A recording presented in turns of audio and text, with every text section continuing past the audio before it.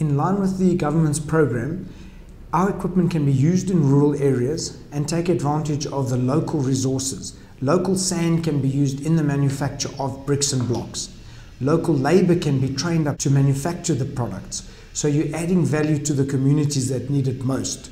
So rather than keep on focusing development in city centres and the main areas, by having brick and block making machinery, which Pan Mixers South Africa can and does supply, you can generate jobs in rural areas where unemployment is at higher levels than the city centres.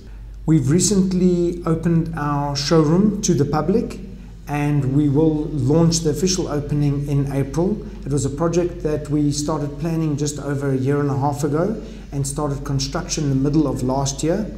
The structure is just close on 700 square meters, of which it houses up to 15 sales and marketing staff, as well as 300 to 400 square meters of showroom area where clients can come in, see the equipment that they're going to purchase, touch, feel, and get to discuss their requirements directly with the sales staff. Added to this is our training center, which is adjoining the structure, which we're hoping to have also open by the end of the year.